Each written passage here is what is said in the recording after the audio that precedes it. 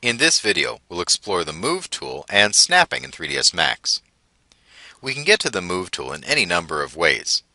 Pressing the hotkey, W to move for example, and selecting an object, and there's the Move tool on the chandelier, as shown by the X, Y, and Z axes here. We can get to it up on the main toolbar, the Select and Move button, or we can right-click, and this pulls up our Quad menu, which is vital to 3ds Max. The Quad menu, riding on the right click of the mouse, allows us to have our tools close at hand, and is context sensitive, meaning it understands what we're doing and will provide us with additional tools if we like, depending on what we're working with. For now, I'll select the chandelier, and we can see it's selected because its wireframe has turned to white. First, I'll move it into the space, pressing T for top view, and zooming back, grabbing in the middle, and pulling it over. There's the chandelier, and what we need to do is to get these chandeliers spaced out and snapped onto these octagonal pieces up on the ceiling. The ceiling in here is roughly divided. There's these large frames with beveled insets, and then inside is a large panel, divided roughly in quarters, with the intersections highlighted by the ceiling chandelier mounts as they're named here on the right in the Name and Color window. Now I'm ready to snap this into place. I'll make sure my chandelier is selected and press L for left view, Z to zoom extents, and then scroll back a little bit. First I'll get this close.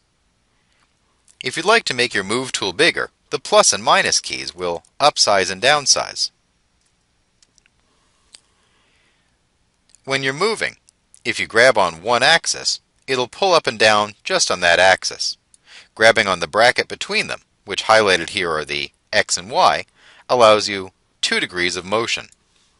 Grabbing on the middle of the Move tool allows you 3 degrees of motion, so you can be very precise if you'd like. First, what I'll do is get this close, pulling it up and zooming in, so I can see what I'm doing. And now I'm ready to configure my snaps and snap this chandelier right to the bottom of that ceiling piece. I'll press S for snap, and right-click on that snap button to configure my snaps.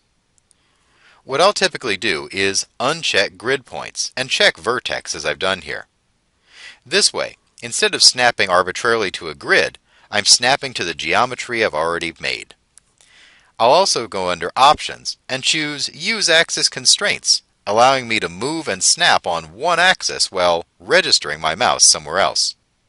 I like to see a rubber band, shows where I'm coming from and where I'm going, and if you need to change the size of that snap, there's a size right here in pixels. I'll close this dialog, and now I'm ready to snap this object. What I'll also do is press spacebar for the selection lock, and this is something you hear all day long when I'm working. Spacebar, spacebar, spacebar. Select an object, lock the selection, so as long as you click, you can't let it go. You have to unlock it, and then click to deselect. It's a powerful tool, just being able to lock that selection quickly, accessed by the spacebar. Now I'll register my mouse on the top point of this chandelier. You can see the little yellow plus showing it's snapping there, and I'll pull it up, snapping right onto that ceiling piece, this blue line. Now I was working on 2 axes here, the Y and the X, which is why it snapped over. But I'm going to go use the Align tool to get this centered, so I don't mind as long as it's snapped cleanly up to the ceiling.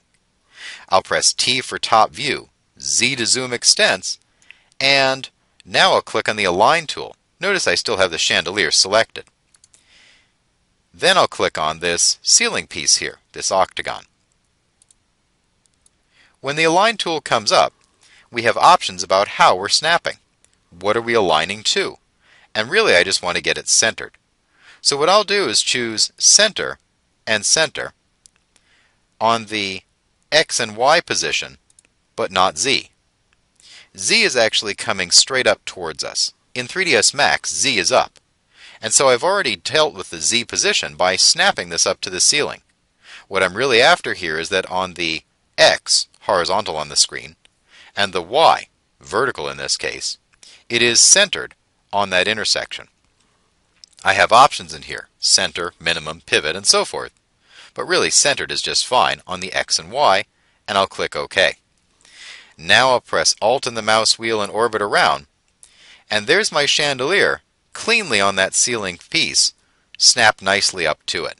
It's light tight and ready to be cloned in the next videos.